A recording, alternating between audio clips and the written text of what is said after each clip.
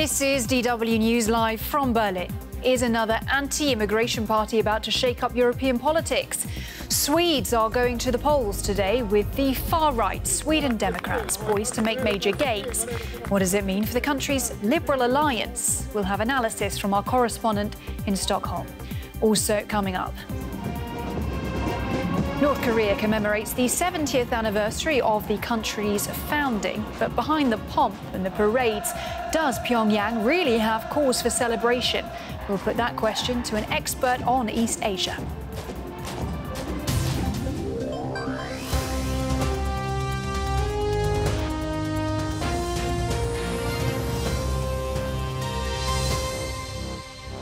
I'm Helena Humphrey, glad you could join me. Voting is underway in Sweden in one of the most unpredictable elections in decades. The centre-left government faces a serious challenge from the far right, which has made major gains on the issues of immigration and integration. Well, Prime Minister Stefan Löfven cast his ballot earlier this morning. He's called this election a referendum on Sweden's welfare state. Polls suggest the populist Sweden Democrats could emerge as one of the strongest forces in parliament. And the rise of the anti-immigrant party could shake up the status quo in a country known for its stability and liberal values. It's shaping up to be one of the most significant elections in Sweden's history. The first nationwide vote since the country took in more migrants per head of population than any other European country back in 2015, at the height of the migration crisis. It's just one key issue, along with healthcare, education and climate change. But in rural communities like here in Salzburg, migration has become a prism through which everything else is viewed. DW correspondent Barbara Wesel is at a polling station in Stockholm. Good to see you, Barbara. Another anti-immigrant populist party on the rise. How strong can we expect them to emerge on this election day in Sweden?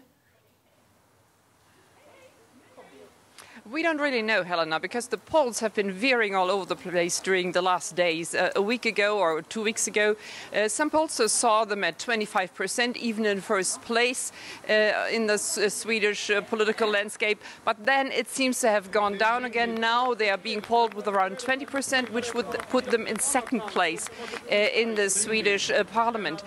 But we have to wait how strong their support really is when people go to the polls. Behind us, we see a polling station in the center, in the old town of Stockholm, and what you see here are representative of all the big parties. Only the Social Democrats aren't here, and even the Sweden Democrat rep is also here, and they're still shoving leaflets into people's hands and trying to change their minds at the very last moment. So we have to wait and see. The prognoses are simply not really firm, and we can't really dare to make prophecies at this point. Barbara, how right-wing are the Sweden Democrats? What more can you tell us about them? It is a problem that lies in their past, because they have come from a neo-Nazi party, a real fringe, extreme right-wing fringe party that used to exist in Sweden already in the 80s. But this was always sort of like an oddball little fringe thing. And then when Jimmy Åkesson, who is now leader of this party, the Sweden Democrats, when he came, he tried to do what Marine Le Pen tried to do in France. He tried to sort of de-poison his party, to sort of demonize them. He says now, no, we are not an extreme radical right-wing party.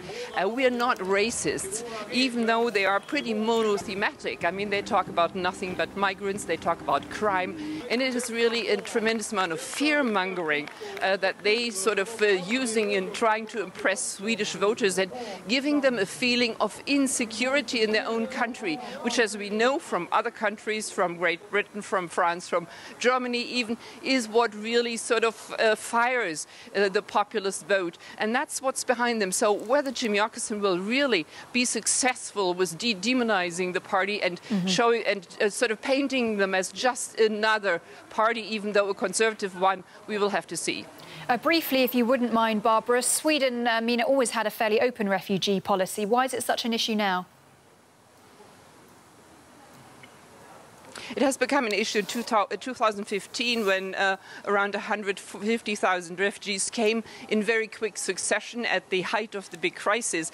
And when the people had the feeling that the government had control over who comes and how many people come and how then they are integrated into society. It's a very similar phenomenon that you see in Germany and some other European countries. And then, of course, it's past mistakes in the refugee policy in Sweden here that has led to this moment that politics in Sweden find themselves now in. They are really being torn apart and probably shaken all over the place. DW correspondent Barbara Wesel in Stockholm. Thank you. Now to some of the other stories making news around the world. First responders say 4 civilians have been killed by airstrikes in Syria's rebel-held Idlib province. Monitor groups say Syrian and Russian jets conducted more than 60 air raids on Saturday, the most intense bombing in weeks. Russia, Syria and Iran are believed to be preparing for a final assault on Idlib, despite international pressure.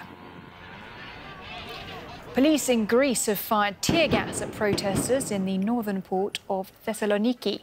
Demonstrators oppose a June deal to end a name dispute with neighbouring Macedonia. Under the plan, that country would change its name to Northern Macedonia. Greece fears territorial claims on its own province named Macedonia.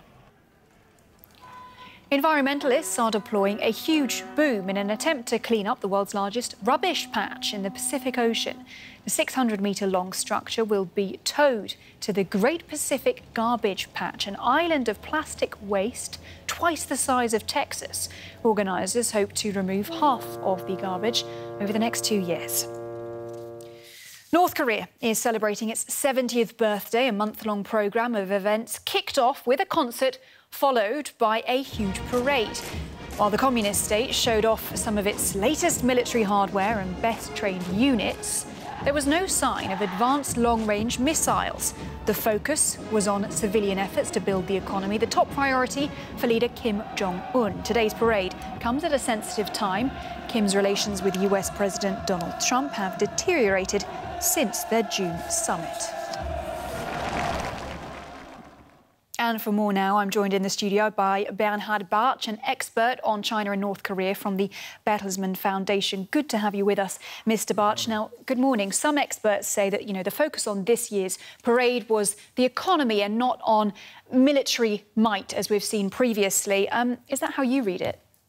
Yes, you're right. And it's interesting in a way that North Korea holds a military parade in order to showcase its economic goals. But I think the 2 most significant things that we saw there was that they did not showcase their most advanced weapons. And the second thing, the presence of Li Jianshu, who is the number 3 in the Chinese leadership hierarchy. And that is a sign that North Korea may be heading down a similar way like China, going for economic reforms, a bit of opening up. That's at least a hope that we see now. And I suppose the question as well, not showing the latest military hardware in that way, was that a message then to the United States? Because, of course, diplomacy appears to have stalled with the United States for now. Can we expect further progress? I think we can expect a lot of activity, not a lot of progress, though. But the US and North Korea have really shot off all their diplomatic fireworks at the big summit in June in Singapore. So the expectations there were extremely high and they cannot be met. I think the much more significant diplomatic event that we're looking at now is the meeting with the South Korean president. What can we expect to come out of those talks? I think South Korea is really trying hard to bring in North Korea, to engage them economically, just as the Chinese are doing. And the big question in South Korea is, are they going to propose a peace treaty at some point? I don't think we're going to see this at the summit this month, but I think there's a strong political will in South Korea to offer more to North Korea, just to bring them in from the cold. I mean, you mentioned the fact that they're going to try and potentially engage South Korea economically. Is there the sense that North Korea at 70 really needs to do that for the state of the nation and the situation that the people find themselves in there? It absolutely does. 70 years of North Korea is a celebration for the Kim family because they've hung on to power for 70 years. There's not that many regimes worldwide that have managed to do that, Saudi Arabia mainly. But for the people, it's a horrible situation. It's nothing to celebrate 70 years of North Korea. North Korea is in an area where every country around them has really developed, and they haven't, although they have all the chances, and we hope that we'll see some development there. Bernhard Bartsch, an expert on China and North Korea from the Bertelsmann Foundation. Thanks for your insights. Thank you. Tennis now, and at a dramatic final at the US Open in New York, Naomi Osaka has beaten Serena Williams to claim her first ever Grand Slam title and the first for a Japanese woman. Osaka cruised into a first set lead. Williams took control early in the second set, but then lost her cool, smashing her racket on the court after she was penalised when the chair umpire spotted her coach making hand signals. Williams called the umpire a liar and a thief and was promptly given a game penalty for verbal abuse. Osaka remained calm to take the set and the match.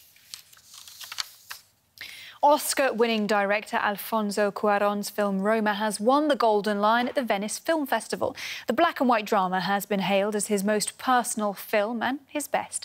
The Netflix release beat 20 other entries to claim the top award.